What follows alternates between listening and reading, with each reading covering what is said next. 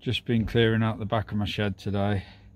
I noticed that my water butt had been leaning up against the shed before I put this piece of wood there, and as a result some moisture was rotting the plank on my shed.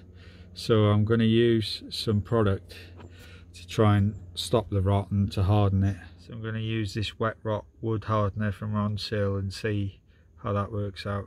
Give it a good shake. Okay, got the red lid off. I'll open that. Okay, I'll just put some into an old tin can and use this old brush to apply it. Start off with that.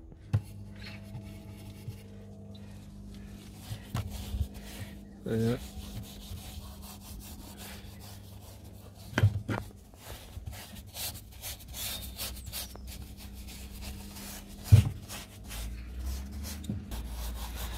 Give it all a good penetration where there was some possible rot or softening of the wood.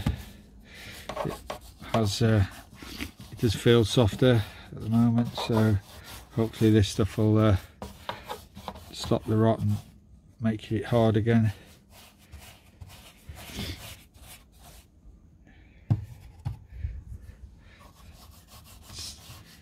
Brush it right in. Give it a good soak in. And just put some on that little piece of wood that I put in there as well.